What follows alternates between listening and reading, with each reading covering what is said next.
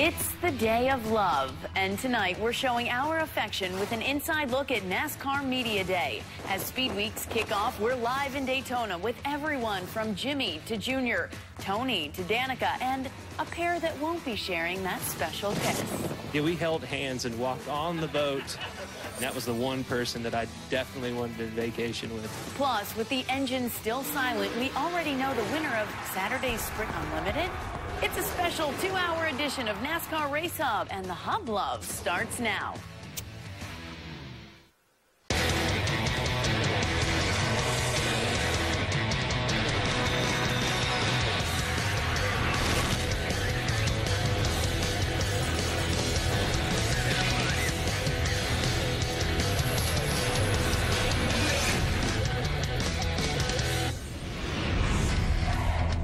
NASCAR Race Hub is presented by Mobile One. 65 years ago, NASCAR was formed on the beaches of Daytona. Not sure if Big Bill France ever dreamed how far it would come. Daytona is now considered the world center of racing, and Media Day has become larger than it's ever been before. So we here at the Hub decided it would take a 2-hour show to cover the official start to Speed Weeks. So glad you could join us. In just moments, we'll head to the track and chat with the biggest names in our sport. Speaking of, take a look at our lineup tonight. The champ, Brad Keselowski, Jimmy Johnson, Tony Stewart, Kyle Busch, Dale Earnhardt Jr., just to name a few, plus Danica Patrick. And speaking of Miss GoDaddy, she tops our news headlines tonight. Danica Patrick says she'll drive in the season-opening nationwide race at Daytona for Turner Scott Motorsports. This will be her 6th nationwide start at the Superspeedway and plans to add more races to her schedule, but no further details have been released. NASCAR has announced a rule change for 2013, limiting a driver's communication to their team only. Drivers will no longer be permitted to radio other drivers, crew chiefs, or listen to their teammates' communication. And our 2012 Sprint Cup champ, Brad Keselowski, is getting some FaceTime Saturday night, even though he's not in the race. BK will join the crew at the Hollywood Hotel for the Sprint Unlimited on Fox. The first set of results are in for the Sprint Unlimited fan vote. We now know the format for the race. You guys decided. It'll be broken down like this: 30 laps for the first segment, 25 laps in the second, and 20 laps for the third and final segment. But there are still more decisions for you, the fans, to make. You have until the green flag on Saturday night to decide on pit stops, and until the start of the second segment to decide on eliminations. And let's not forget, fans at the track in Daytona will help decide the starting lineup. Speaking of the big track at the beach, let's travel from Charlotte 472 miles down to the Superspeedway. That's where Steve Burns is standing by with more on the Unlimited. Thanks, Danielle. Happy Valentine's Day to you as well. This year, fans here at the track will get the chance to vote on how the grid is set. There are 3 choices: career wins, 2012 points finish, and the order that drivers won a pole in 2012. So what does that all mean? Well, here's a look at your potential front rows. Option 1 would put Jeff Gordon on the pole with teammate Jimmy Johnson. Starting second, option 2 would put Jimmy on the pole with another teammate, Casey Kane. Option 3 gets us away from an all-Hendrick lineup. This one would have Cousin Carl starting on the pole with Mark Martin up front as well. Well, joining us now, Kyle Petty and Larry McReynolds. Now, Kyle, as a driver, I like what Greg Biffle said. We have a gas pedal, we have a brake pedal, and a steering wheel. Yeah. I don't care what the format is. Yeah, and you really don't. Once you're in this race, you don't care what the format is. I think it's not about the money for this race. I will say that. I don't think it pays a lot of money to win this thing. But I do think it's about getting on the track and understanding this Gen 6 car. Yeah, I like the format that the fans chose, though, because when I look at the other 2 options, I was not a big fan of either one. One was going to have them running 40 laps in the first segment, and quite honestly, the speeds they're going to be running here, it was going to be borderline making that on 1 tank of fuel, and the other option would have been a 10-lap shootout. I have never been a fan of a 10-lap shootout. I like this because we have 30 to start the race, we have 25 in the middle, and then we have that 20-lap segment 3. I like the format that we've chosen here. I love shootouts under the lights on a Saturday night. But, Kyle, 22 drivers are eligible. Yes. We expect 19 to start. There are going to be some very interested drivers who aren't in it watching this race. And there always are. Larry will tell you, how many times have we seen the tops of these trucks absolutely full of drivers, crew chiefs, car chiefs, mechanics? It doesn't make any difference. They want to see not only what their teammates are doing, but what the other brands and makes of cars. And the other brands and makes, whether it's Toyota, Ford, Chevy, doesn't make any difference this year. It's going to be interesting to see how what these cars do. Well, and then I go back to last year when it was called the Budweiser Shootout, now the Sprint Unlimited. We had 25 drivers in that race. When it was over, we only had half of them still out on the racetrack. We had 12 drivers in the garage area that were torn up. And that's what's going to be interesting about this other thing that the fans are going to vote on. How many drivers will be eliminated for that final segment? Will it be none? Will it be 6, 4, or 2? Honestly, that's wishful thinking. We'll have that many drivers that's not already been knocked out because of a wreck in the first 2 segments. Kyle Busch said, if I'm any kind of a salesman, I don't want the fans to eliminate any drivers. I think they might self-eliminate. They will self-eliminate. It's a self-cleaning track. It is. Well, the Fox Sports family of networks just getting warmed up with our coverage of Speed Weeks. We really kick it off this weekend with the ARCA race on Speed, Saturday at 4:30 Eastern, followed by NASCAR race day at 6:30, which leads you right into the Sprint Unlimited on Fox at 8. Don't forget Daytona 500 qualifying Sunday. The front row is set, 1 p.m. on Fox. We've got 2 full hours of Hub goodness lined up for you tonight, and we're just getting started. We're going to hear from Jeff Gordon and Clint Boyer. Have they made up yet? We'll find out. We've got Tony, Danica, and Dale Jr., plus a whole lot more. But up next, we'll hear from the current champ and a former champ, Brad Keselowski and Jimmy Johnson, kick off the day. That's next.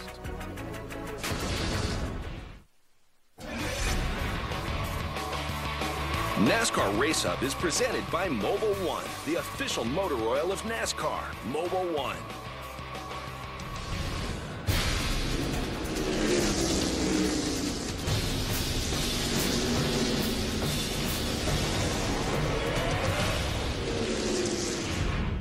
All right, this time last year, raise your hand if you predicted Brad Keselowski would be the Sprint Cup Series champion.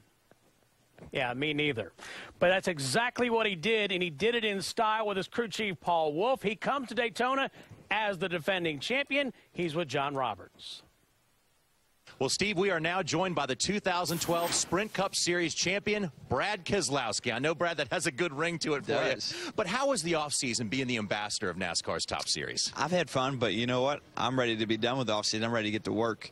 For me, I got done and, came here to the track last night to get ready for today's media day. And I got in my bus, and for the first time in about 3 months, I felt like I was home. So I'm ready to go. Yeah, now you guys certainly do not rest on the laurels of a championship. Any competitor knows that once you get through this, you want to go after the next one. What steps have you guys been taking, knowing that there's a little bit of a target on your back as the champ? Well, in a competitive environment, if you stand still, you're going backwards compared to your competition. So we've been pushing forward, whether we were a champion or not.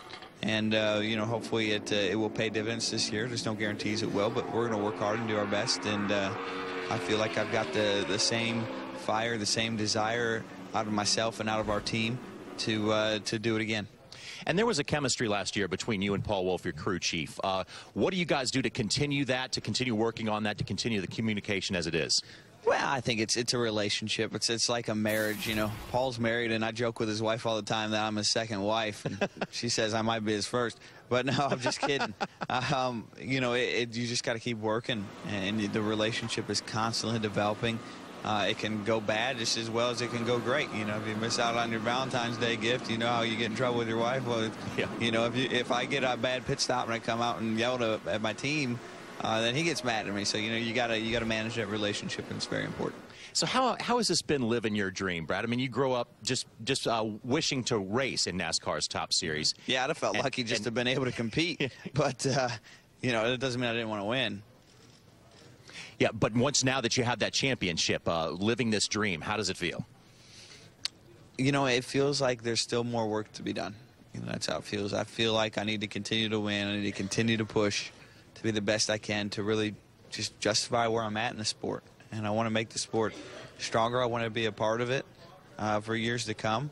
That's my goal, but I want to be successful doing it. And if that's going to happen, I'm going to have to continue to push myself to be the best I can and our team. And we have also heard, you know, in the years past when we had the COT car, the Generation 5 car comes around, the team that gets a hold of it the best first is the one that's going to rocket ahead. What do you guys think of this new car, and where do you think you stand with it? I think we don't have a hold of it yet, but I know that if we keep working, we will. So what do you do with this car now? I mean, you haven't had much testing time. What's the process? What do you go through as a driver? Well, I mean, I think you got to get a few races under your belt. Try to understand what issues you're fighting. You test and you do all these things, and you're like, oh, this is what we're fighting. Then you race, and you're like, oh, that's not what we're fighting. So I don't have a great answer for you on what we need to work on, but I know that we need to get racing for us to figure it out. And your teammate, Joey Logano, says he wants to try to help make this organization better. It's hard to make it better with the championship, but how's it can be made better. Oh, yeah. Absolutely, it can be made better. We want to get both cars in the chase, 22 and the 2, and have both cars a threat for the championship. And I think if we can do that, I'll be better, and certainly he'll be better, and all Penske Racing will be better. Well, Brad, congratulations once again on the championship, man. Keep up the good work. We appreciate your time. Thank you very much. All right, that is the champion, Brad Keselowski, and now Rutledge Wood is standing by with a 5-time champion. Thanks, John. Caught up with Jimmy Johnson, Mr. 5-time. Man, how was your off season? You have a lot of fun with the family? I did. Christmas was unreal. So much fun. New Year's was a great time, too. I had a nice vacation with some friends and my family. And life is good, man. Ready to go racing. It's always cool to get to see you back here. Everybody's had their family time, got to be away, and sort of the fondness of racing is back. And I'm wondering, you know, you guys were so far ahead of Hendrick with the COT. How's everybody feeling about the Gen 6? Do you think you guys will be able to jump out ahead again? I feel good about it. You know, with the COT, the rules stayed the same for a long period of time, and it allowed all the teams to kind of catch up, and I think that's the great parity that we saw at the end of the 2012 season. New car, new opportunities, we hope, and we hope that, you know, Hendrick Motorsports, and I really hope the 48 finds those things first, and we get the slow Chevy up front and winning a lot of races early. But, you know, it's kind of a race within a race right now. Nobody knows. We've all tested. I think NASCAR's done a great job of getting us up to speed in the cars, getting us some track time, and even more track time as the season starts. So car drives nice, looks awesome. We're going to have a great start of the season, I believe. Now, I know the fans could all agree that your drive and love for the win has never changed, you being in this sport, but winning 5 in a row and then missing 2 so closely, I somehow think that drive has even gone up more. How do you feel about trying to grab that 6-pack this year? Man, that drive hasn't changed a bit. It still is pinned on you know, wanting as it's ever been. Even during those championship years before, it's been a very steady you know, feeling and sensation I've had and mindset that I've had. I'm excited for this year. I think last year, you know, I look at the 11 and 12. 11, we weren't in the mix. We halfway through the chase, you know, we're out and just didn't have a real good shot at it. Last year, we had control very late in the chase and it didn't come through. But it just shows me how much of a team sport NASCAR really is, and we seem to forget that at times and think more of just the driver in the car on the track. But you know, we had a tire problem at Phoenix, and then issues at Homestead, and we don't win the championship, and off we go. So you know, great year though. I don't want to point out those negatives. We have a lot to be proud of from the way last year went, and we're going to carry that into this year. And my last question, because I can't wrap my mind around it, you're going to run the half marathon and then drive in the 500, right? How did that decision process work in your mind? Well, we have the unlimited Saturday night, then the half marathons in the morning, then we qualify that day. So if we're just qualifying at the end, it's not a big deal. So a half a marathon, then you're going to hop in the car. It's only a half. It's not that far. You're crazy, man. Jimmy Johnson, Steve, this guy can run. 13 miles is a long way, and Larry, Matt, Kyle Petty back with us. And, you know, one thing about Jimmy Johnson, he looks incredibly fit, Larry. He gets up at 5:30 in the morning to train. 2 years without that championship. It's obvious hearing from Rutledge Wood in that interview. He wants it back. Well, and he talked about that earlier in the week, about his training and how it truly relates to being fit as a race car driver. He said, yeah, Daytona is mentally demanding, not really physically demanding, but he said most of the races that these guys run, 400, 500, 600 miles, are very physically demanding. But he touched on this just a little bit when he talked to Rutledge, and I found it interesting what he said earlier in the week as well.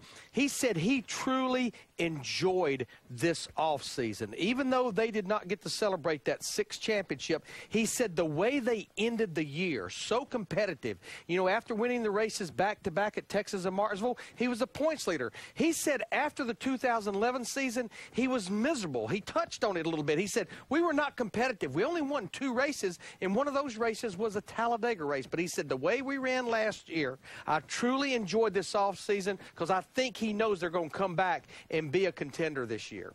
Kyle, let's switch over to Brad Keselowski. What does he have to guard against? I mean, I know they're switching to 4 different manufacturers. I think they're going to be cool with that, but what does he have to guard against? How is his life going to change? And I don't know, because I've never won a championship. Okay, so let's be honest here. So I don't know that, but I look at Brad and I say, you know, he has entertained us all winter long since he's won the championship with his views and his opinions and his knowledge of everything of the sport, from the sport of NASCAR to Ricky and Danica. I mean, he's got opinions on everything. But now the talking has to stop, and it has to be done on the racetrack. And this is a big year for these guys. I think you look at it, you know, last year, under the radar, as you said, I would have never picked him to win the championship. Under the radar, no pressure. Let's just go out there. Let's hammer it out. Let's win races. Let's do the best we can. That's going to be a big change. He's not a pretender anymore. He is the guy they're chasing. He is a contender. That's a big change for him this year. Going to Ford is a big change for those guys this year. So with the physical or the emotional side of it, or the mental side of being that guy that everybody's shooting at and having new equipment to have to go do it with, I think there's a little bit of an unknown there going into their 2nd season. All right, thanks, guys. As Danielle said, it was Media Day, and we've got Media Day covered from all angles. Social media is blowing up, and our very own Rutledge Wood is on deck to find out who's putting their tweeting thumbs to work. And we'll hear from Cousin Carl with 2012 in the rearview mirror, and a new crew chief on board. Edwards is laying out his 2013 blueprint next.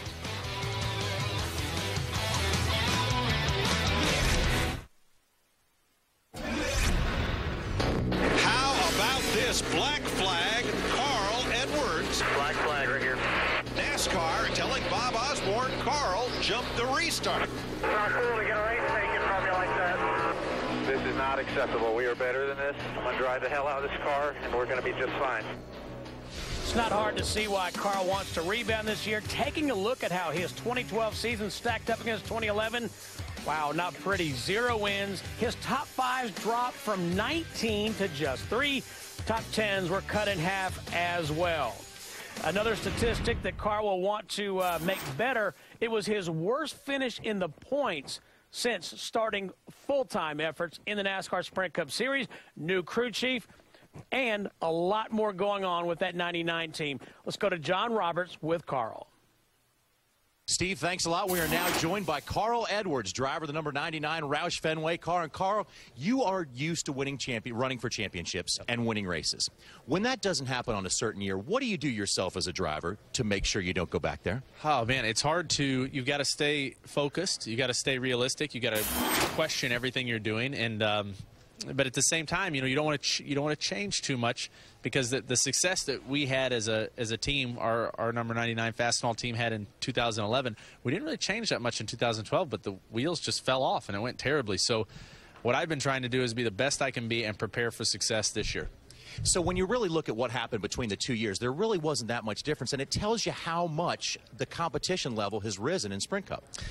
Yeah, the competition level rises. You can never rest on what you've done. You know, a year ago, I sat right here at Media Day, and I said, hey, look, we're going to go out, we're going to win 10 races, we're going to dominate, we're going to win the championship. And I believed that. We went out and sat on the pole at Daytona, and I thought, okay, just as planned. And then it all kind of went downhill steadily all year.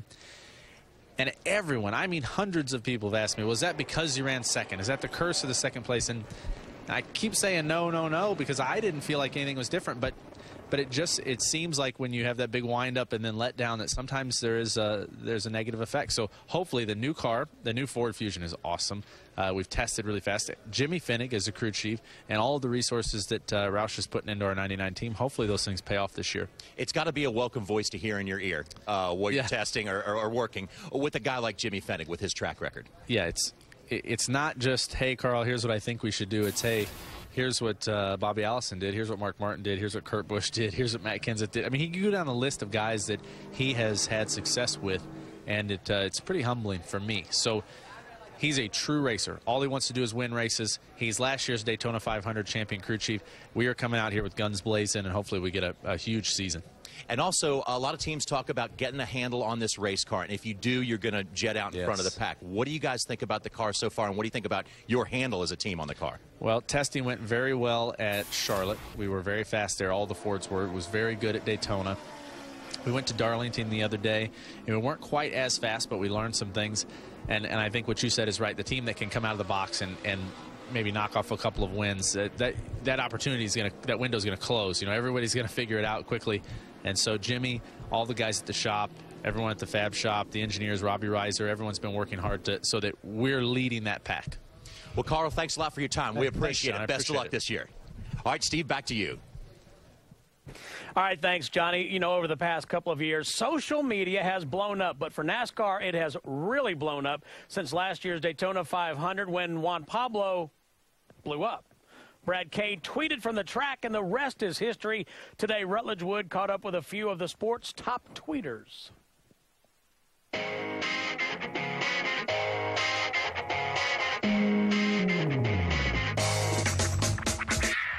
Thinking Twitter. Did you shave your chest this morning? It looks nice. What's on Twitter today? What are you following? What are you watching? Carl Edwards, do you know the question that I get asked maybe the most frequently on Twitter? When is Carl Edwards going to get on Twitter? I'll be honest. I'm just tired of answering. You know what's good with Nutella? Everything. Everything. Danica Patrick loves Nutella. You're going to have to keep that dog that your girlfriend found? God, I hope not. Could you just join so that I don't have to answer that question? I've been thinking about joining Twitter.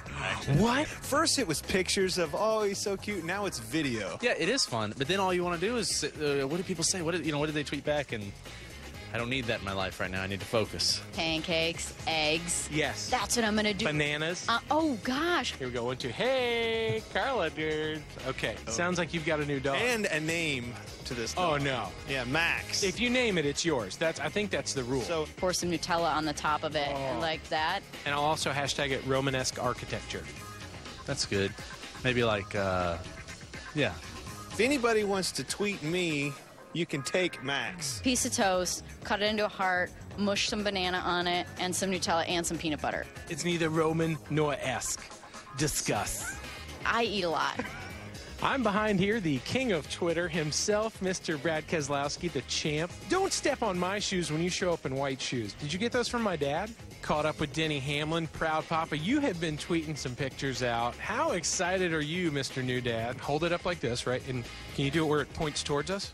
Yeah, really been the best 3 or 4 weeks that I've ever had, that's for sure. For the last 10 years, every time I've been around babies, once they lock in eye contact, it's like they're mesmerized by me. I don't know what it is. Ladies, you know that the cute girl behind us in the blue you were asking about? Yes. If you frame the shot just right, yes. Right there. Oh, my God. Hey, Heather. Brad. Oh, gosh. Man, is there any video of this? Are we live? As far as you know. That's a web exclusive that'll never air.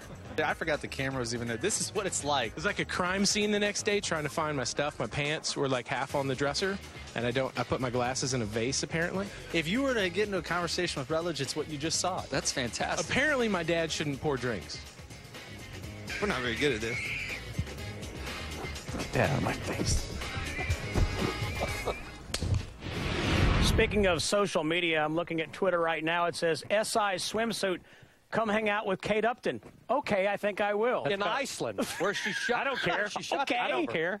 Now, that's a good use of social media. Yes, it is. I think the funniest tweet I read today from a fan, and I do try to read all the fans' tweets, says, I don't care who or what Danica Patrick is dating. I'm ready to hear engines on the racetrack. That's for another segment. Yes.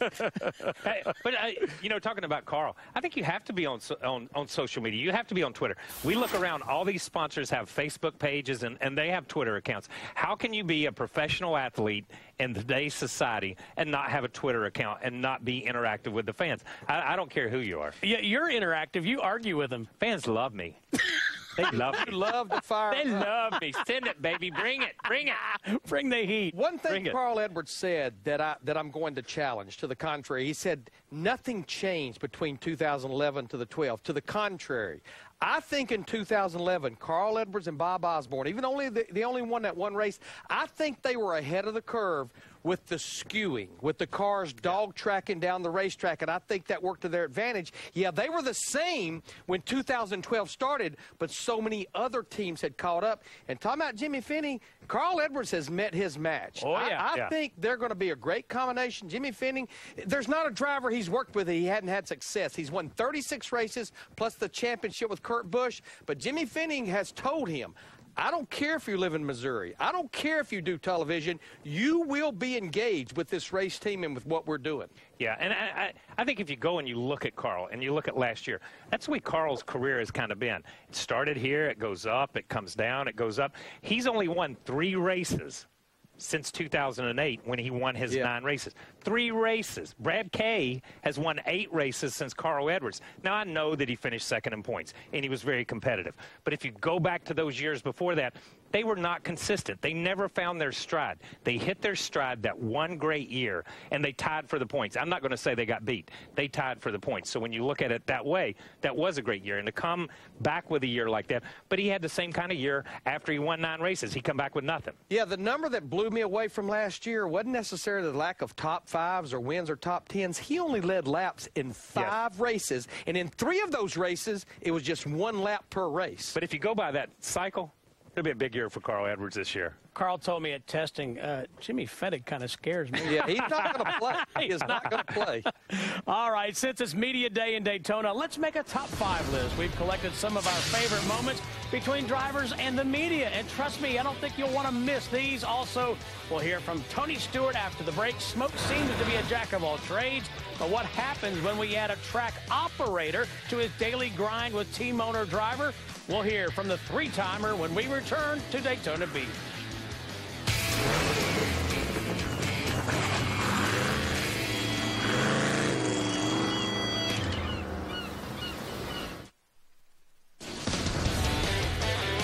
Welcome back to NASCAR Race Hub, presented tonight by Mobile One.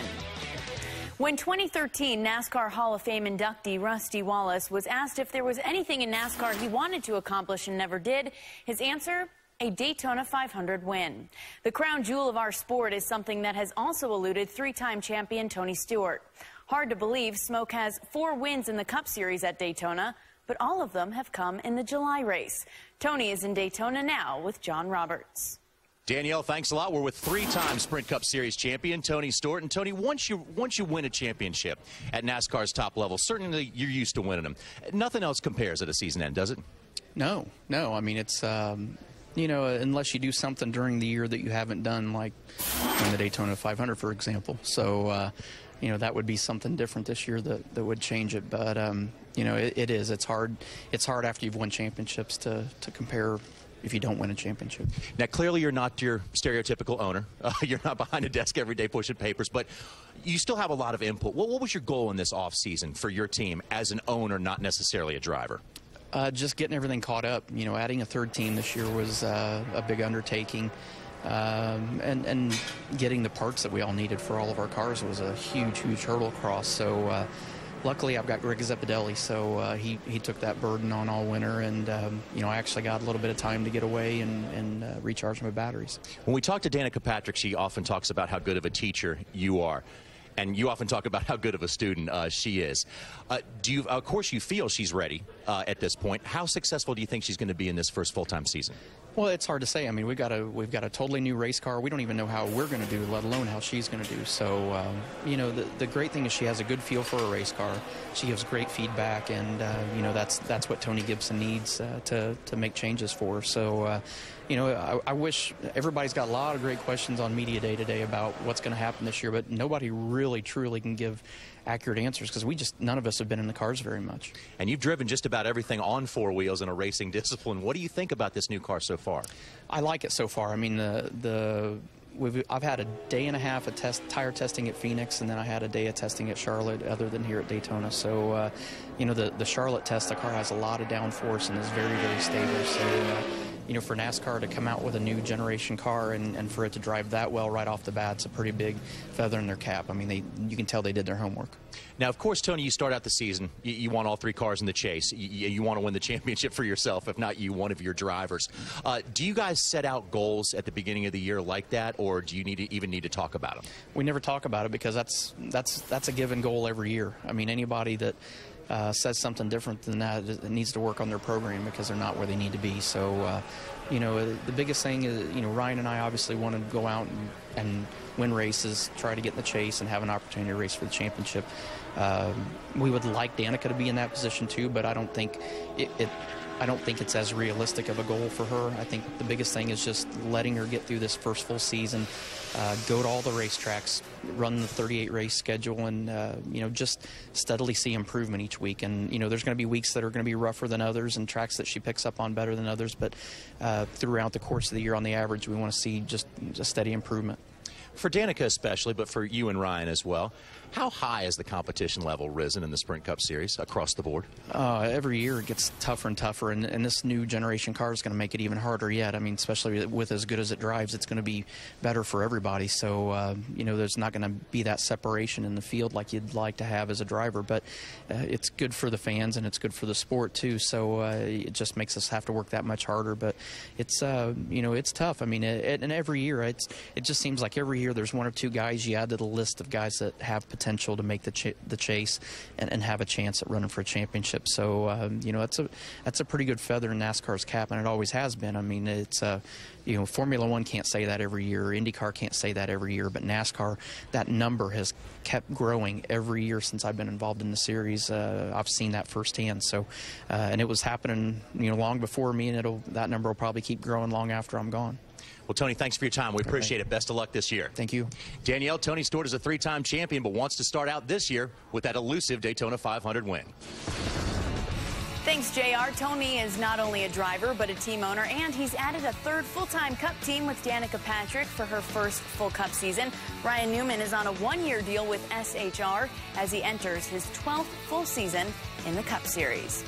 Today, of course, is Media Day in Daytona, where drivers spend nearly 12 hours giving television, radio, print, and internet-based interviews. These are reporters coming from across the globe asking everything from the serious question to the utter ridiculous. So we thought it'd be a great time to share our top 5 favorite driver media interactions.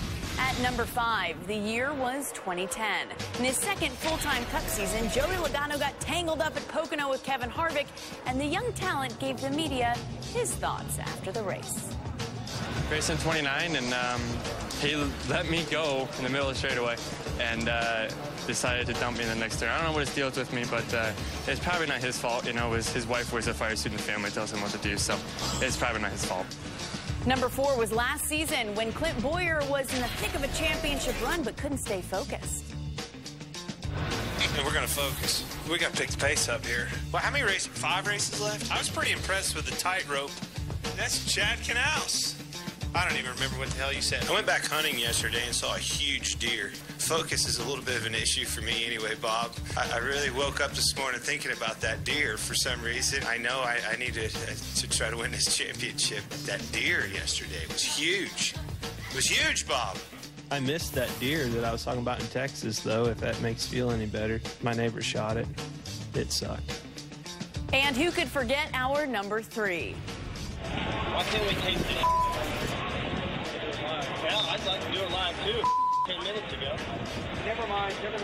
Thank you.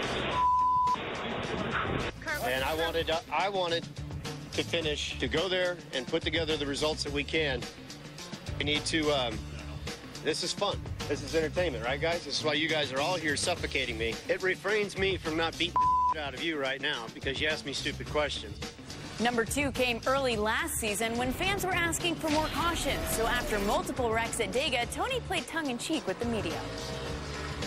We don't crash half of the field by the end of the race. They really need to extend it because, I mean, that's what the fans want. They want to see that excitement. I'm upset that we didn't crash more cars. I mean, I feel like that's what we need. That's what we're here for. I feel bad if I don't spend at least $150,000 and tore up race cars going back to the shop. It would have been a lot more fun if I could have got caught up in one more wreck. If I could have done that, it would have been perfect. Number 1 takes place on our own victory lane set after Brad had too many Miller Lights after winning the title. Brad Keselowski just got us with the beer. Way to go, man. Congratulations, Brad. Congratulations. Awesome, buddy. Come sit on my lap here, brother. We can't. All right. We can't plan this. Are you tired? Is my Twitter better than yours? He's got my beer. Hey, give me my beer back, Roger. I think they may have found their man. God bless him. If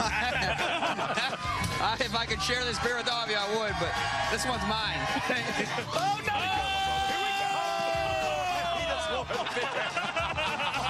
Oh, Larry is in trouble.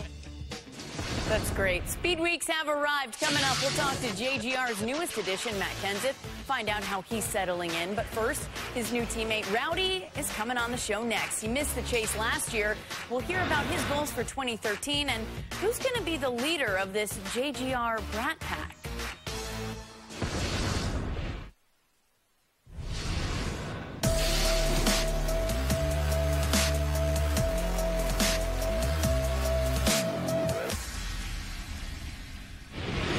After 13 full seasons, 24 wins and a championship, Matt Kenseth shocked us all by saying he was leaving Roush Fenway Racing at season's end to move to Joe Gibbs Racing.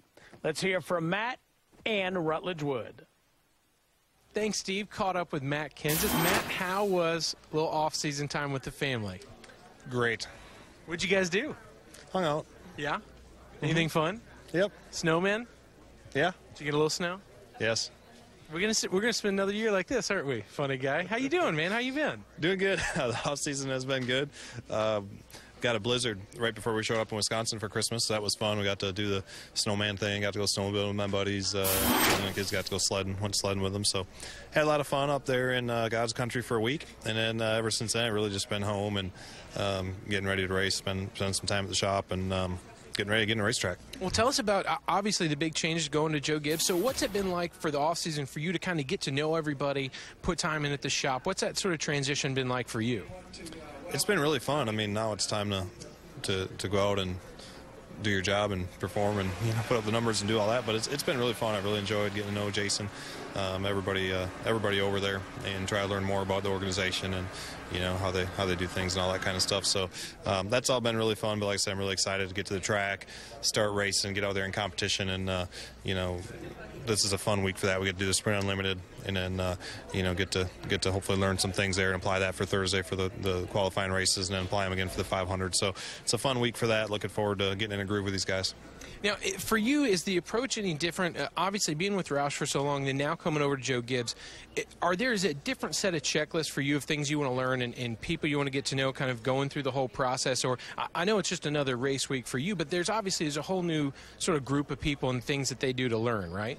Yeah, I mean, the goal's the same every week, and I don't know if the approach is necessarily a lot different, but there's certainly things they do different. They approach things different, look at things different. So there's a lot of things there to learn, how people operate and kind of learn each other's language, that type of thing. But they got to get used to my Wisconsin accent and how I talk really fast. So I think Jason's going to need a translator for a few weeks. But yeah, other than that, I mean, your goal's the same. Everybody goes to racetrack trying to win. Let's check in with John, who's got one of his teammates. Johnny? Well, Rutledge, of course, every offseason has a lot of change, but one team that is basically intact is that of Kyle Busch. Now, Kyle, every season has its ups and its downs. What do you look back at last season? What do you want to take forward, and what do you want to forget? You want to take forward the success that we had in the final 10 weeks. We ran really well. We ran strong. We had the second-best chase average, I think it was, even with an engine problem that we had at Loudon. So that was really good for us, but the whole rest of the year is probably something that you want to forget. I mean, we did have one win at Richmond and then followed it up, I think, with 5 consecutive top 5s. And then after that, it was just chaos. They say ups and downs, but it seemed like our whole year was down. We couldn't dig ourselves out of the hole. It's got to be quite a balancing act for you as a driver to know you guys have the ability to be up there, but one thing we can't control is some of the mechanical stuff that goes on. It just seems like you guys had a little bit more than your share of the mechanical problems. We did. We had 3 engine failures in a row, and then we had a brake rotor explode at Pocono, and then we had a shock brake on us at Kentucky, so just things that shouldn't happened to us, and it seemed it wasn't happening to our team cars, so for whatever reason it was stuck on the 18, and that was unfortunate for us that we had such a strong well, I mean, we almost still made the chase. We were 3 points from making the chase, even with all that happening. And then we had a strong finish to the season, so it kind of makes you looking forward to 2013. And you also got a good new teammate coming over, championship contender all the time and past champion in Matt Kenseth. Yeah, Matt's he's a great teammate. I mean, I've raced him like teammates on the racetrack since I've been in the Cup Series, and we've never had a spat. We've always been well respected each other and everything there. So I don't think much will change in that area. But being able to work with Matt and being able to talk to him and discuss things and see how his mindset is about, you know, our team, our organization, the parts, the pieces, everything that goes into it, that I think he's got a good insight on that. He's got a lot of years of experience, and what he's had over at Roush that's been able to win him championships, you know, he still has some of that in memory, so hopefully he can help us out. So you guys have a different look to the beginning of the season this time around with the Sprint Unlimited. Some of your fortune is in the hands of the fans so far. What do you think about the change to the opening race? I think it's interesting. You know, it's definitely a neat experience for the race fan, for sure. I mean, they get to decide on the format and, of course, how we pit, when we pit, all that kinds of stuff, what happens. And then, you know, lo and behold, at the end of the race, they get to decide on what uniform Miss Sprint Cup gets to wear in Victory Lane. So, you know, who would have imagined that you'd have that much voting power when it comes down to a cell phone? But Sprint does a great job with that. We love those guys. They do such a great job for our sport and the promoting and everything that they do. You know, it's going to be a great season opener. Well, Kyle, I want to wish you the best of luck this season. Keep up the good work, and we'll look for you on the racetrack and in Victory Lane. All right, making the chase, baby. And exactly, and see if you can guarantee somewhere along the line you're going to see this guy in a Victory Lane. No question, JR. By the way, you're voting on what fire suit they wear in Victory Lane. I just want to clear that up. Fire suit. Yes, I want to clear that up. Right. Matt Clark with us now. Interesting story, dynamics at Joe Gibbs Racing with Matt Kenseth coming in. Let's start with the first part of it, which is a lot of people think that Matt Kenseth has the maturity, the leadership ability that is really going to elevate the game of Denny Hamlin and Kyle Busch. You know what he's got else too, Steve? What? A championship. Good point. So Joe Gibbs added another championship this year, added Darian Grubb last year. That's 2 championships that they haven't earned yet, but Joe Gibbs is surrounding his people with people who know how to win. Matt Kenseth will help, and you heard Kyle in that piece, will help them. He will be a go-to guy that these younger guys can look at and say, maybe I should have done this. Can I do this better? And you heard Kyle talk, right? 3 motor failures, a brake rotor broke. Yep. I mean, honestly, they had a bad year, but a lot of it mechanical. You look at what they did in the chase, it was incredible. Now let's look at the other part of it. I think Matt Kenseth is in the prime of his career with great equipment. Jason Ratcliffe is his crew chief. I think he can be a championship contender right out of the box for JGR. What about you, Matt? I honestly believe that. And this is not a knock against Joey Logano. This is just simply you're adding Matt Kenseth, a brand name, a guy who knows how to win. He won the Daytona 500 last year. He's a guy who's won the last 2 out of 4 plate races. I think he just elevates the organization by bringing that winning attitude. And what I like about Matt, he's a flatliner. He doesn't really get rattled. And those 2 guys, Denny Hamlin and Kyle Busch, will play off of a guy who is a senior leader in the garage and on the track. And by the way, Keselowski is going to help Joey Logano over there. A rising tide lifts all ships. I'm telling you right now, that pairing right there over there at Penske Racing also will pay dividends, Steve. I agree. All right, more from Daytona Speed Week straight ahead. Clint Boyer and Jeff Gordon. Okay, we know they probably don't want to talk about a certain brawl and what's happened since then, but we're going for it. It is Valentine's Day after all. Speaking of Valentine's Day, we'll hear more from one half of the first couple of NASCAR. Danica is set to chat it up with Rutt.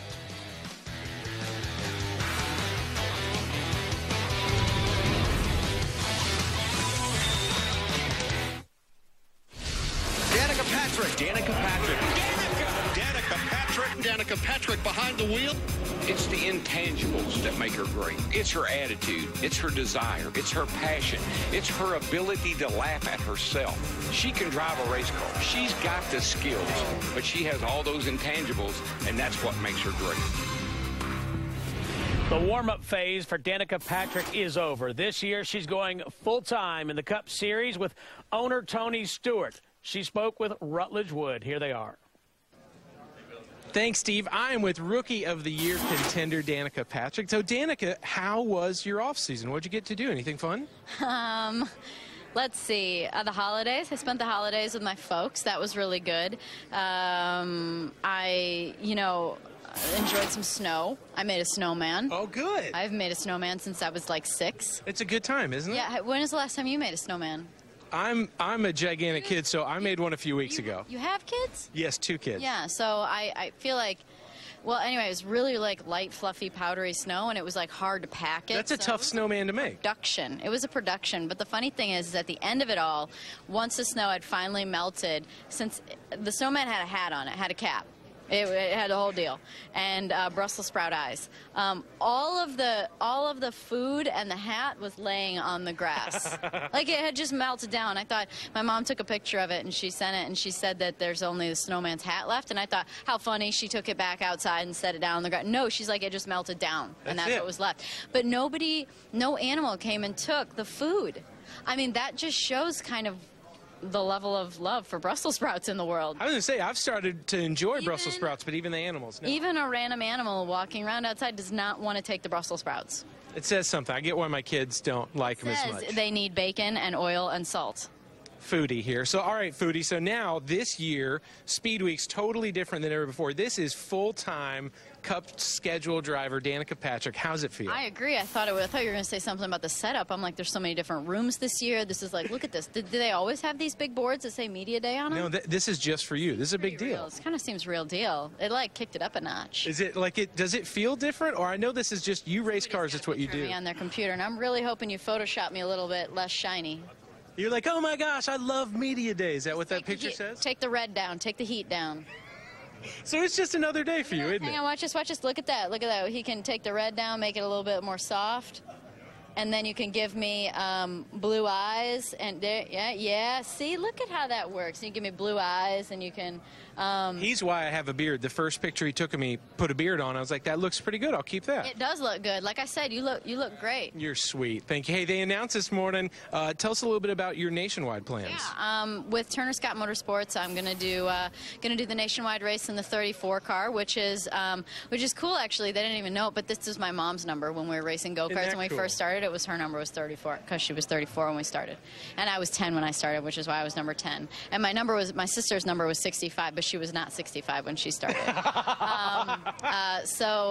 Yeah, that's cool. GoDaddy's the sponsor, so between GoDaddy and Mr. Turner and Scott, they brought it all together, and good. Going to get more seat time. It's going to be awesome. You know, I'm going to try and do more too. I'm going to try and do more. If we can get the sponsorship together, we're going to do more. That's going to be great. You know, you were one of our favorite guests last year on Trackside.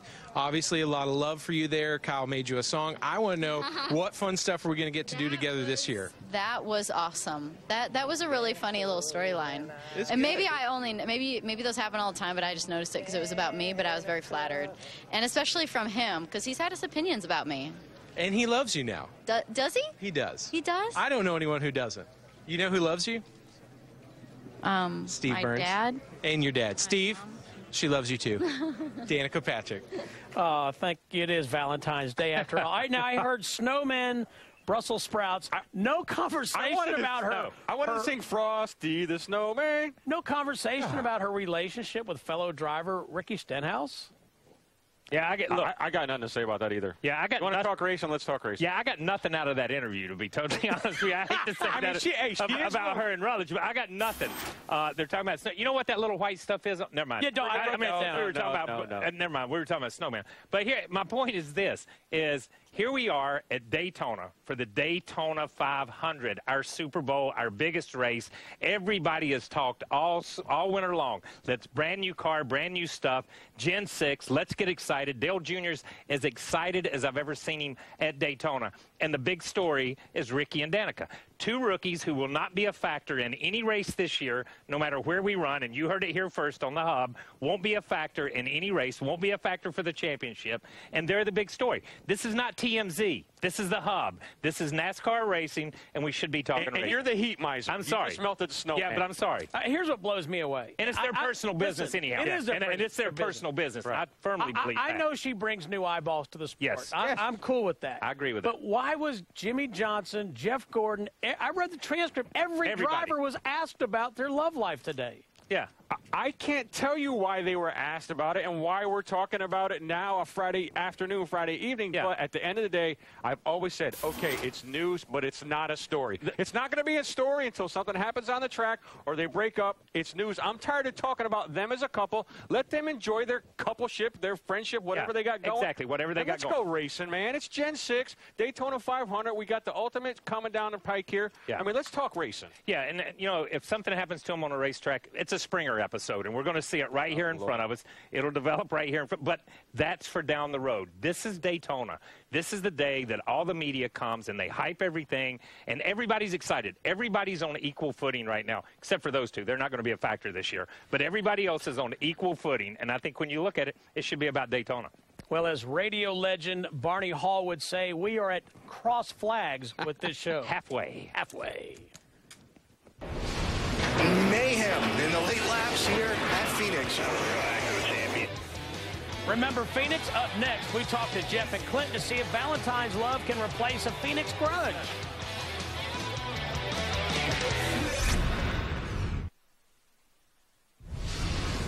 Turning Clint Boyer into the wall, and mayhem at Phoenix. The crews are in it. I'm sure Clint Boyer wants his opportunity at this. Can't really blame him. Welcome back to NASCAR Race Hub. On this Valentine's Day, our Hub Love gift to you is a second hour of the show featuring some of your favorite drivers from Media Day in Daytona. Of the 12 drivers joining us tonight, 5 remain, including 4-time champ Jeff Gordon, last year's runner-up Clint Boyer, and NASCAR's most popular driver, Dale Earnhardt Jr. In case you missed it earlier in the show, the first set of results are in from the Sprint Unlimited fan vote. We now know the format of the race. Fans decided Saturday night it'll be broken down like this: 30 laps for the first segment, 25 in the second, and 20 laps for the third and final segment. There's still time to vote on pit stops and driver eliminations, so get to NASCAR.com and vote. Last year, the final race of the regular season at Richmond became a nail-biter between Jeff Gordon and Kyle Busch. As they battled it out for the 12th and final spot in the chase, it came down to a 1-point decision, with the 4-time champ getting the edge. Although Gordon couldn't translate that into a championship, he says the 24 team grew stronger through last year's struggles. For more, JR is standing by with Jeff. Danielle, we are now joined by 4-time champion, 3-time Daytona 500 winner, Jeff Gordon. And, Jeff, you have had a chance to drive a lot of different cars in your time and a lot of different generations of NASCAR Sprint Cup cars. What are your initial impressions of this Gen 6 car? No, they're very positive. And you know, I'll be the first one to point things out when I don't like them, like I did with the COT. I just wasn't a fan of the way it looked. I wasn't a fan of the way it drove. We progressed with that car, not necessarily in the looks department, but certainly in how it drove. The last couple of years, the cars actually drove really well. This car looks good, drives good. I think it's going to perform and race really well. So I'm excited. I feel like it's important when a new car is brought out that you're always taking a step forward with technology and design and performance. We got something exciting to look forward to, and it's only the beginning stages of it. I think through the development stages, through each race in the first 10, 15 races of the season, it's just going to keep getting better. One of the most exciting parts of last season was you and your team racing your way into the chase at the last minute. One of the most puzzling parts of last season was the way the year started out for you guys. With all those ups and downs, what do you take away from last season? Well, you always try to look at the things that you can control and the things that you could have done better and try to make sure that you do your job, do it well, and find your weaknesses. And I feel like earlier in the season we had some silly things happen to us, and even though you could say, oh, that was out of our control, we ran over something, cut a tire, or like here we had a radiator hose with a hole in it, did something poke it, what happened? I mean, it's all those things where I still feel like you got to do everything you can to make sure those situations don't happen, so you cross that off your list. And then it's just about execution and putting fast race cars out there. So what I love is the fact that our team learned a lot. We stuck together, fought through some tough times, had a long way to climb up, and then had that amazing drive to get to Richmond in that Richmond race. And it just brought us close together as a team, also with Alan and myself. I love him as a crew chief. And then to win the final race really just kept that energy over the offseason. Yeah, that's you were one of the guys that didn't want the season to end, clearly, after that happened. But no, I was ready for it. Oh, you were ready. Yeah, you know why? Because I got to enjoy a win for months instead of for just a week. Yeah, one of the best to win. But how important, Jeff, is it to get off to a good start? I mean, you've won this. You've won the Unlimited race before to start the season. You've won the Daytona 500. How important is a good start? Well, the Unlimited is just great knowledge. You know, you just want, of course you want to win it, but you want to be in that race learning something that's going to help you win the Daytona 500, biggest race that we have all year long. Of course, it's awesome to start the season out with a Daytona 500 win. Nothing's better than that. But that doesn't guarantee what's going to happen for the championship. And the championship is really what it's all about. So, you know, we got off to a rough start last year, and we found our way, but we could have found it much earlier. And I think that's going to be the key. It's not about coming out of Daytona with a top 5, but I think coming out of here with a 35th or 40th is definitely getting yourself in a hole that now with the competition gets so much tougher to find your way out of. Well, Jeff, thank you so much for your time, and best of luck this season. Appreciate it. That is Jeff Gordon, a 4-time champion. Right now, let's go over to Rutledge, who is standing by with last year's runner-up in points. Thanks, John. I am with Clint Boyer. Clint, you had quite the offseason there, buddy, didn't you? Conditioner in that beard? I do. What do you use on your face? Conditioner, not conditioner. There is a beard conditioner. There's like a whole wax kit. It was fun. We were, you know, when I dress, I try to match my shoes, you know, with my outfit. You see how that works? Yeah, that's nice. Hunter green, matching shirt, looked good. I was into it. Thank you. And then what the hell happened there? With what? With blue and red shoes. Well, these are my globes. I think you can wear sneakers with anything. Oh, but what, blue with green? I've got the color palette of like an 8th grader here. Okay, I'm working with the best I can. Did you blindfold yourself and get ready this morning? So there you are. All right, what's the deal with these weird, awkward pictures you keep tweeting about, like a caravan with a? Did it have a big top tent in the center of it? Oh yeah, there's a car I drove on top of you. You saw it. Thanks. That made me uncomfortable. Did you see the picture that my wife tweeted this morning of what she made for our daughters, all the heart-shaped stuff? Why we're bashing on you right now? I get a tweet. All right, so what was I doing? I was in Atlanta. Yeah, this week. Doing a deal with CNN, talking about Gen 6 cars, loving life. I have to do a radio call in, and I get this text from Rutledge. Hey, man, those are my boys. They're so cool. The regular guys, really, Rock 105. Regular good guys. They're looking forward to talking to you. You're going to love them. That's the text I get. It's not 5 minutes later. I call in, get a hold of the lady, which I waited for about 3 minutes for, on hold. Good guys. Waited on hold with the good guys for 3 minutes to have the lady go, yeah, our last interview ran late. We don't have time for you. I'm so sorry. Good guys? No, they are indeed regular Rutledge. Guys. Did you have fun in Atlanta, my hometown? No. Why not? I got blown off by the good guys. All right, well, fun in my book. Fun in my book might be, I don't know, like I did like Robin Meade. Yeah, so who doesn't like? I love her. Better interviewer than you are. Well, yeah, for many reasons. Yes. You want to talk racing? No, I want to know, right. New Year's Eve, how did you end up on P. Diddy's yacht? I wish I could tell you. Is that one of those nights that the next day you try to put the clues together to how to? Have you ever seen the movie Hangover? Yeah, oh yeah. You know when that camera just mysteriously That's what it was like. The next day, you're like, hey, that was a good time. It was on P. Diddy's boat. Was it like you and Harvick? That is P. Diddy. Did you guys have the buddy system to make sure like no one's going to end up in the Caribbean? We've always had a good time together, and we had a blast down there. It really was a neat, atmosphere. And Jimmy John. Anytime you go on a vacation with Jimmy John, or anytime that Jimmy John calls and asks you to go on a vacation, say yes. It was the best vacation I've ever had. Do you remember? There was no good guy radio station down there. There was not, but I heard that Jeff Gordon was on the same boat. Is that like an AM station? Are they even? No, it's a real one. Was it a real life radio station? I promise it is. Was it? So Jeff was on the same yacht. Jeff's on the same yacht for New Year's, and I assume the boat's big enough that it took a little while for you to realize, hey, there's that guy. Yeah. No high fives? Was it a casual high five? Are you guys getting closer like, oh? Once again, it's still a little. At what point when I told you I didn't know that I was on that boat? But if we had a camera, do you think there was a handshake, a high five? Man overboard? I did throw him the donut. Now, see, that's really nice. You're a good man. Yeah. Hey, good luck this year. Didn't have a rope hook to it, but it was nonetheless. I didn't want him to drown. It's a good man. Clint Boyer doesn't want anybody to drown. Hey, are we ready to go on yet? Yeah, tell Steve hi. Burnsy? Yeah. I'm Burns. This was awkward. We blew it. We didn't do very good. That was awkward. There's a lot going on there. You used this phrase earlier. If you learned anything from that interview right there, raise your hand. That's true.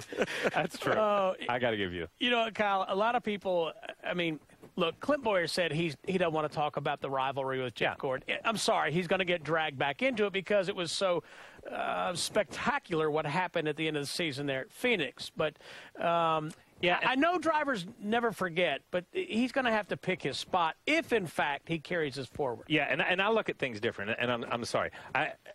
They had a wreck, and they got mad at each other. That does not make a rivalry. A rivalry was the King and Pearson. A rivalry was Dale Earnhardt and Rusty Wallace, who run with him for so long. And all those guys. So, in essence, they had a fight. They had a fight. They had a fight and a wreck. That's what they have. A rivalry takes place over time. Clint and Jeff, the way Jeff's season went, he had such bad luck, and Clint had such good luck. They were on opposite ends of the spectrum most of the year. They never raced with each other.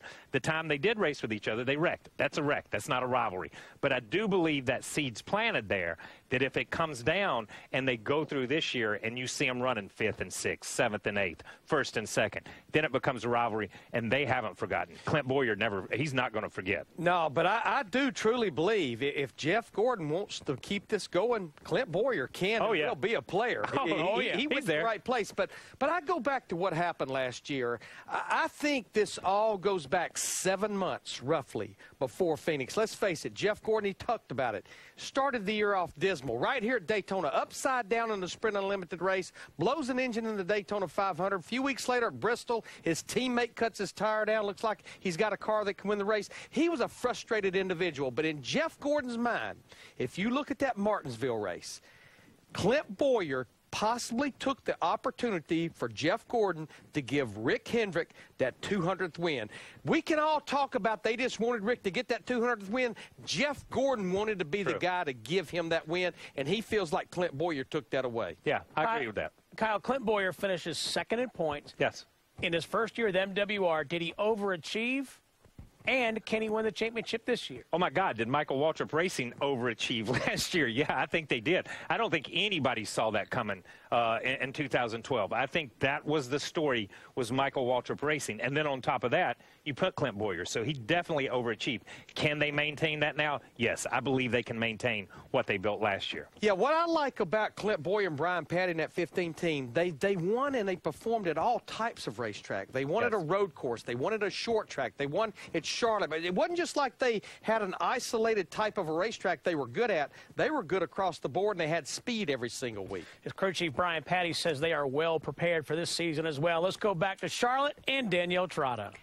Thanks, Steve. Coming up, it's the moment many fans have been waiting for. And ladies, this may be as close as you're going to get to your NASCAR Valentine. Dale Jr. is next on the Hub.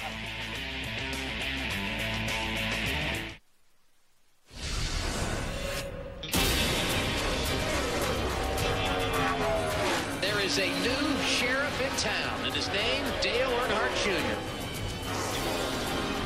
There is going to be a party in Junior Nation tonight. The streak is over. Dale Earnhardt Jr. back to victory lane in Michigan. So you guys have been waiting on that one. I know I am.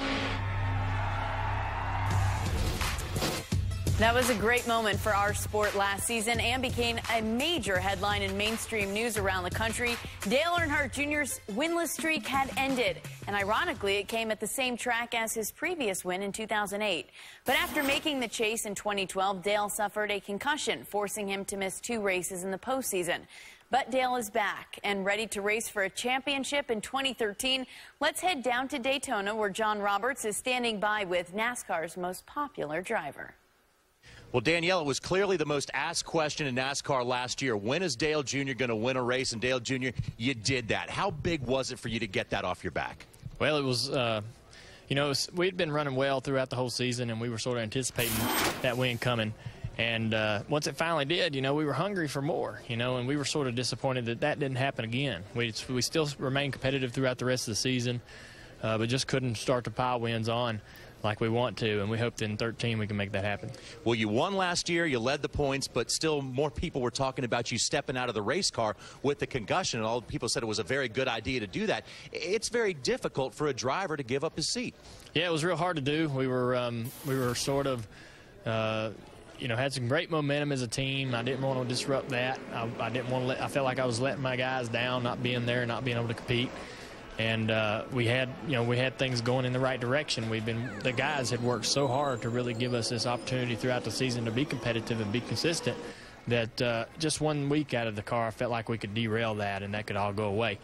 But Regan stepped in. He kept things going. They were able to be fast, be able to learn stuff. So when I got back in the car, everything seemed just as it was before. And I think that helps us throughout the offseason to maintain our confidence that we can continue to improve and have a good 2013. Now, as a crew chief, Steve Letarte had some trouble early on in his career. Once he got together with you, it seemed like things have escalated. Are they still going up with your communication? How good can you guys really be together? I think that we can accomplish a lot of great things. I think we can win multiple races in a season, and we can actually be a legitimate contender in the chase. We've been a talked about contender leading up to the chase throughout the regular season last year. This year we want to make that a reality and put ourselves in in Homestead with a chance to win the championship. Now, you're one of the drivers that's in the Sprint Unlimited this year, and it's going to change things the way we start out the season. But you've won this race before, and you've also had some great starts, including a Daytona 500 win. How important is it with a race like the Sprint Unlimited and with these speed weeks to get off to a good start? Well, whenever you can come out at the very beginning of the season and you can win that first race, it really boosts the confidence of the team, and it makes everybody else take notice, not only for the rest of the year, but for the Daytona 500. Here's a guy that I'm going to have to compete against, and here's a guy that actually is going to probably find himself with more draft and help and find himself in position to have an advantage in the draft because we know he's got a fast car, and we know he knows how to get to the front. So winning that first race can really be a big plus for you for the rest of the speed weeks.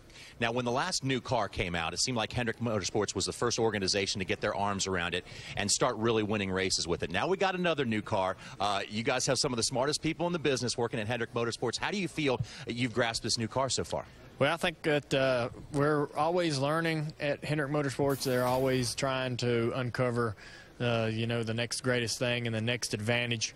And that was one of the things that kept me excited about 2013 when we got this, when we found out we were going to have a new car and everybody's going to have to sort of reset on their knowledge and everything.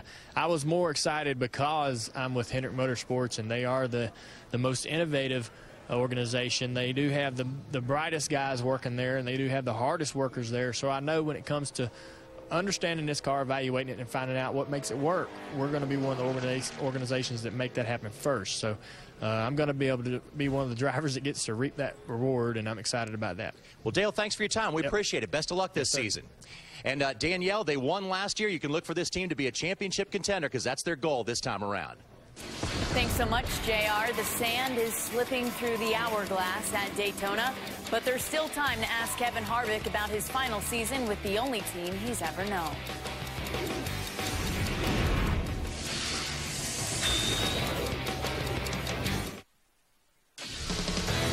Welcome back to NASCAR Race Hub, presented tonight by Mobile One.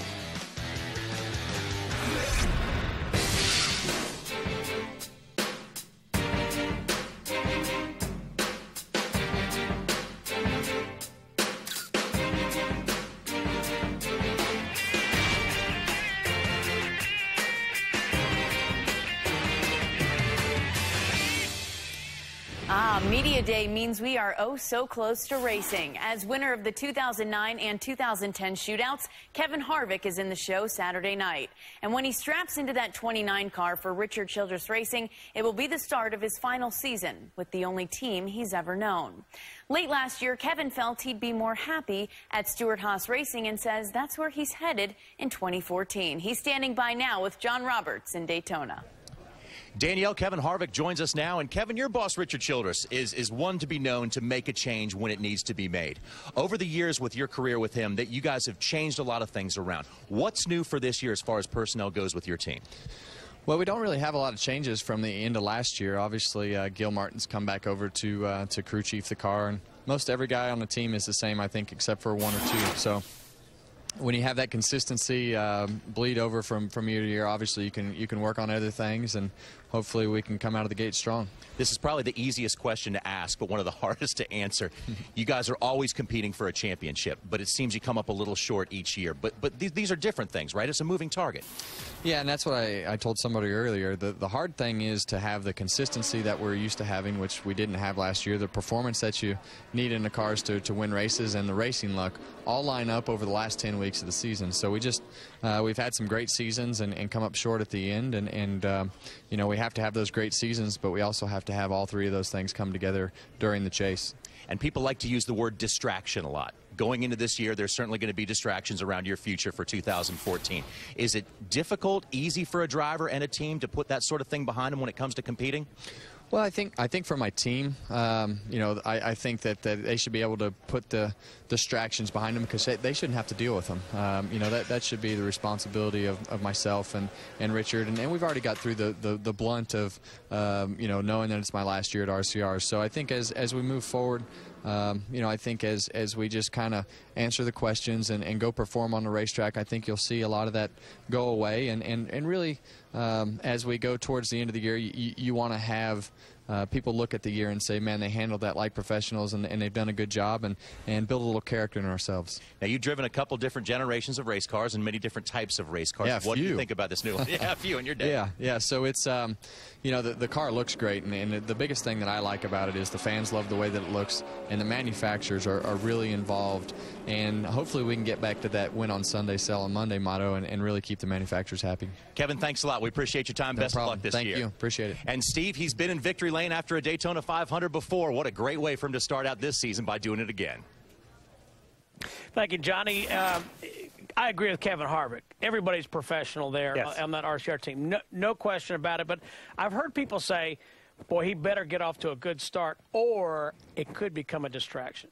Yeah, I don't think it'll be a distraction. If Kevin Harvick and Richard Childress were ever going to be distracted, I think it was when Kevin first went there. He went into that ride under the circumstances that we know he ended up there. And they handled his entry into Cup racing incredibly professional. They with respect, the whole thing, everything they did after Earnhardt's accident was totally first class. And I think you'll see that on the way out. These guys have been together 12 years, 19 wins. This is going to be, when you look at Kevin's record book, this is going to be where he spent the majority of his career. And this is going to be a big part of it. So I think his respect for Richard, what Kevin can do in a race car, I think it'll show up this year. And I do believe this. The Childress organization is notorious for coming off really bad years or really flat years with really great years. So I look at Kevin and all those guys over there. Burton, Paul Menard is having big years over there, but Kevin going out on a high note. Yeah, I think it's time for Kevin Harvick to make a change, because even though he made the chase, won Phoenix last year, I think over the last few years he's just not been happy at Richard Childress Racing. Dale Earnhardt Jr. led the points after winning at Michigan, heading into Pocono. Had the health scare with a concussion, but everything I saw suggests that he feels like he can be a player. Well, and here's why I think he will be a player. You know, nobody's probably more happier than in that garage area to see Gen 5, the COT, go away than Dale Earnhardt Jr., because he came on the circuit full-time in 2000. And if you look at his first 7 years, he won 17 races. In 2003, he finished third in the points. 2004, he won 6 races. And then 5.5 years ago, roughly, along came the COT. He's only won 2 races. The COT just gave him a false feel in that race car, and he never could get his arms around what it was doing, and then, in essence, he couldn't transfer that information, I think, to his crew chief. Now, every driver loves downforce. I think this Gen 6 car, with the downforce it's going to have, I think it's going to play right into Dale Earnhardt Jr.'s wheelhouse. Yeah, I agree with that. Interesting. Steve Letarte said, everybody gives me credit for keeping Dale Earnhardt Jr. pumped up. He keeps me pumped up, and that's the inner workings of a race team that people never see. Yeah, it is. But I think it started with Steve Letarte. It started with Steve Letarte pumping Junior up, and Junior said, oh, I see how this works. Now I'll pump you back up, and I'll talk good about the team, and I'll be there with him. So I think they feed off each other, and I think Steve's done a great job with him. Yeah, contrary to what people may believe, Dale Earnhardt Jr. is just like his dad, Dale Earnhardt Sr. He needs a cheerleader. Yeah. He needs to feel like someone is really behind him and cheering him on. It's going to be an interesting season for the 88 team. New car, new name, new rules, new winner. We'll tell you who it's going to be. We're crunching the unlimited numbers. That's next.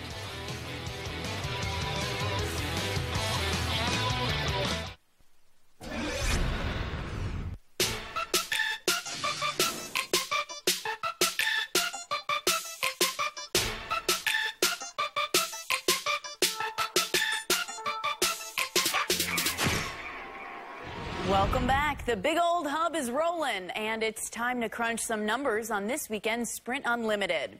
In search for all things unlimited, the vast reaches of space come to mind, the ever-moving hand of time, and, of course, love.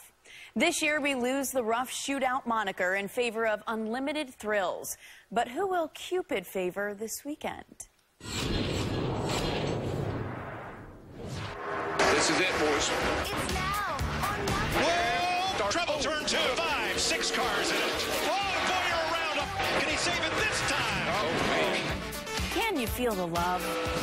With all the fan choice this year, even the drivers won't know their starting spot. So where do we begin? How about the most recent winners? Over the past 4 years, these drivers have combined to lead a whopping 5 laps. So don't look for one guy to dominate. Kevin Harvick comes from the rear to the front. He will win the Budweiser shootout. In 2009 and 2010, Kevin Harvick felt the love, but was 7th in 2011 and crashed out last year. You're on fire, Kevin. Yeah, get out of that thing, man. Yeah. Still, 4 top 5s and 8 starts is pretty sweet. The last 2 winners share a name and love. Brotherly love. The Busch brothers wooed the last 2. Here they come. 3 wide to the stripe, and the winner is 3 wide. Kurt Busch has won the Budweiser shootout. Smoke versus Wild Thing to the line. He got it! He got it! Wild Thing wins! So, furniture or chocolate this Valentine's Day? Point Kyle. But as suitors go, the Unlimited provides the best of the best. Or almost. Notably absent last year's champ Brad Keselowski, and second in points Clint Boyer, a first ever for the Unlimited. But plenty of guys have their eyes on the prize. With 2 wins and 7 top 10s and 12 starts, Junior has the numbers. And there's trouble. Dale Earnhardt Jr. gets a piece of it. He crashed out in 3 of the last 4, but maybe this year he returns the love to Junior Nation.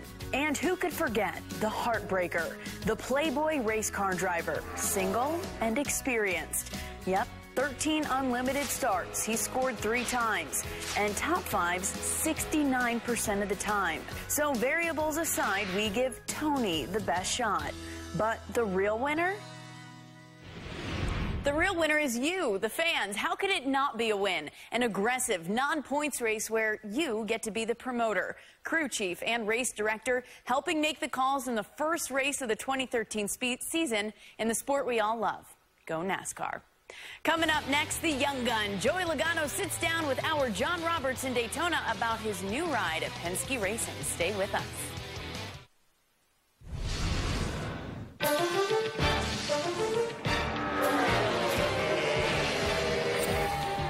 Here comes the move. Joey Logano wins it.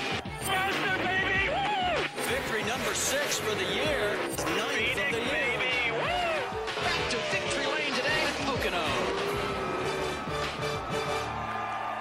Joey Logano won 9 times in the Nationwide Series last year. But when Matt Kenseth came over to Joe Gibbs Racing, Joey Logano had to find a ride, and find one he did. He'll be going to Penske Racing with new teammate Brad Keselowski. Here he is with John Roberts.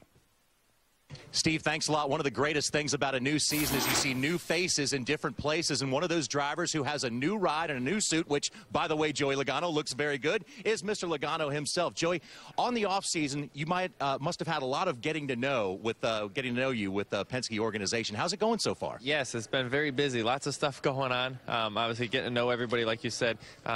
You know, obviously with Todd Gordon, my whole 22 Shell Pennzoil team, and then how Penske, the organization, works. You know, how the system works, how they build cars, and you know, trying to remember names, that's the hardest part. But it's been a lot of fun. You know, they've involved me a lot on what's going on. Getting to know Roger has been really cool. Obviously, working with Brad has been you know, a huge gain. I feel like we've been working together really well, and we can build the company even better than what it is, which is pretty good after seeing what they've done last year. So just hoping to get better. Got to keep working. One of the best things for a competitor sometimes is a fresh start, but the only thing better than that is having a fresh start with one of the top organizations in your sport. Yeah, that stars aligned perfectly for this one for sure, and I can't wait to get out there. I feel like we're ready to go out there, and I didn't feel that way until about a week ago. We got back from testing down here in Disney, and you know, we had a good debrief, and I was like, okay, I think we're ready now. I feel like you know, we're prepared. I think, you know, Todd and I are really communicating well. So I feel like, okay, we're ready to go to Daytona and compete for wins. Knowing there's still going to be a learning curve. There's still going to be, you know, we haven't raced yet, but there's little things like that are going to come up as we go. So that's what makes it important to see that we're in the Sprint Unlimited, to go out there, work with each other as a team, crew chief, new spotter, new driver, you know, we're all working together. So that's a big race for us there, like a preseason football game. It's a preseason race. I look at it that way. And also we're going out there to win the thing, so have some fun with that too. So, and also you're working with the new Generation 6 car. So there's so many new things going on right now. We need a 30-minute show for that. So. Exactly.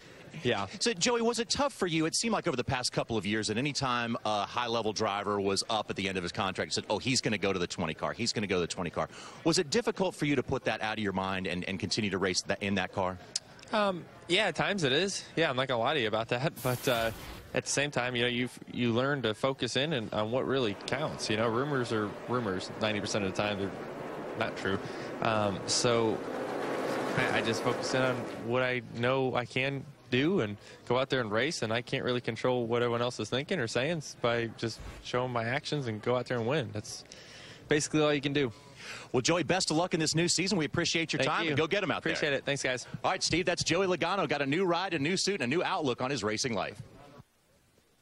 Thank you, Johnny. Matt Clark back with us. I'm going to be really excited to watch this combination because Brad Keselowski said on the hub the day after he won the championship that he thrives on teamwork. The more he gave back, the more he got, and I think that's really going to help Joey Logano. Well, let's face it, that was lacking on the 22 car last year. They faced a lot of issues. Todd Gordon did a great job of holding that ship together. They changed drivers. We saw a lot of drama as it unfolded. But this is a fresh start for them. You and I caught up with Joey and Todd at the test at Charlotte, and Joey was really almost relieved. He was relaxed, and I think he's excited to be in that ride with Roger Penske, Todd Gordon, the 22 car. And honestly, he needed change, Steve. He needed to be in a new environment. He's only, what, 22, 23 years old? We look at Matt Kenseth. We're projecting Matt Kenseth. But Matt is, what, 15, 16, 17 years older than him? So, look, guys, Joey's still young. He's got room to grow. You heard him say, hey, I'm learning, Todd. So, look, I think good things are going to come out of that Penske camp. And I think it's helpful for Joey Logano, too, to unburden himself from the massive expectations that were placed at his feet when he was, no fault to Joe Gibbs Racing, but people expected a lot out of him. Right. Well, and Joe signed an up-and-coming guy in Joey Logano. So great job by Joe Gibbs. Got him in the sport. But you know what? It's like the rookie thing. You put so much on him. He had to wait. He filled in. He took Tony Stewart's ride. Think about that. All right, just like I almost called him Stenica. Just like Stenhouse is taking the ride for Matt Kenseth. It's a huge burden, and you got to carry it. I think him being out from under that at Penske is going to be very good for him. It's going to be exciting to watch, no question. Thanks, Matt. Well, our guys from here in Daytona will wrap up Media Day coming up next.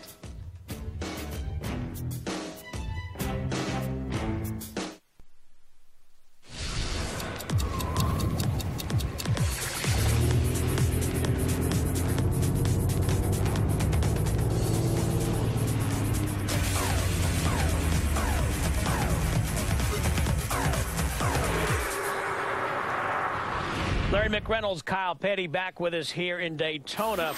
55th running of the Daytona 500. How many days away? It would be 9. Thank you, sir. If we had an unofficial or an official tally of the word excited being used today on Media Day, it would be astronomical. But the point is, we have a brand new season, everybody's in first place, and we have a brand new race car, which, to this point, Kyle, seems like the drivers like. Yeah, and you know, drivers dread Media Day. And they'll tell you, you come down here, you put your uniform on, you stand over there, you talk to everybody, you have your photo taken, all that stuff. But there was excitement, and there has been excitement since these guys first tested this Gen 6 at Charlotte, then came here and tested, went back to Charlotte.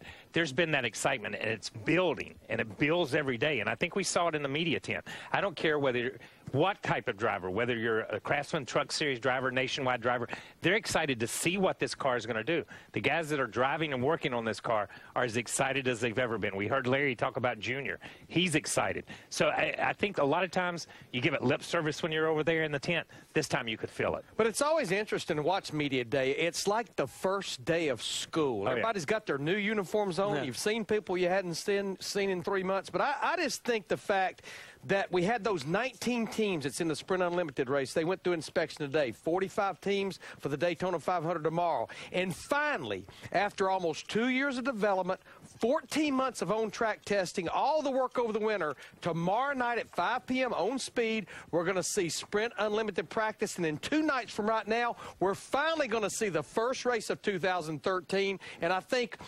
everybody's ready to race. It's like, you know what? We've worked. Let's get out on the racetrack and see what we've got right now. It is like the first day of school. Boyfriends and girlfriends got to see each other again over there. So that is cool. Oh, Valentine's Day. And briefly, guys, important year also for the auto manufacturers. Yes, it is. Rebranding of these cars. When you see the car, you know it's a Toyota. You know it's a Ford. You know it's a Chevy. You know what's out there. That's exciting. Yeah, I think the racing's going to be better. But you know what? It was pretty good the way it was. But even if the racing is the same, this race car just looks like a great, good-looking race car. Well, we're ready to go racing. Thanks for being with us. Danielle Trotter will wrap up the hub right after this. NASCAR Race Hub is presented by Mobil 1, the official motor oil of NASCAR. Mobil 1, and brought to you in part by the all-new Ford Fusion. Go further.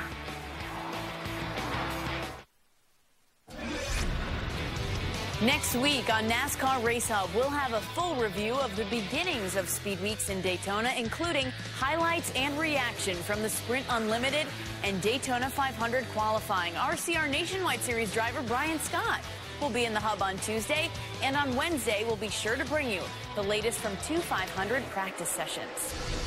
Tomorrow, we have you covered. Live coverage at the track, part of the Fox Sports family's 11 straight days of Speed Week coverage. There's the schedule. Join me and the gang on NASCAR Live at 4 p.m. Eastern, followed by Unlimited Practice at 5, another edition of NASCAR Live at 6, which leads us to final practice for the Unlimited at 6:30. Don't forget Speed Center. They're wrapping up the day at 7:30 p.m. Eastern. Well, Monday on Speed, it's an hour-long special any NASCAR fan shouldn't miss. Richard Petty has been a fixture in this sport since the late 1950s. It's a story of triumph and tragedy. From his record 7 Cup championships to the loss of his grandson Adam, the King has remained in the sport now as a team owner, and his legions of fans are thankful. Here's a preview. Richard Petty is a simple man with small-town roots who grew to become an American legend. One of the great masters of the sport. A legend in his own time. They don't perceive you being separated from them. The fame that came with the Petty name may have been a way of life, but that didn't mean it had to be the family's way of living. We tried to teach the kids we wasn't nothing special. If Mama said or Daddy said, come in here and do this, you just did it. I disciplined. My mom wore my butt out, but I never remember the King spanking me. But in every royal family, there are stories of heartbreak. When you take something away from somebody else, especially their life, it's got to affect you a whole lot. They keep thinking what if or what could have been or what might have been, and you just go crazy. But through it all, Richard Petty is held strong, and he keeps on racing. Richard Petty, without racing, we'd be reading about him in the paper that he'd passed away, because that's who he is. As long as I can go, I'll be there. You don't want to miss that. Thanks so much for watching this special 2-hour edition of NASCAR Race Hub. And we're not only on air for the next 11 days, but we're also always online. You can go to speed.com/racehub, like us on Facebook, and follow us on Twitter @RaceHub. That about does it. I'm about to hop a plane, head down to the beach, and I'll see you tomorrow. We hope you join us then. It's almost time to go racing. I'll see you soon.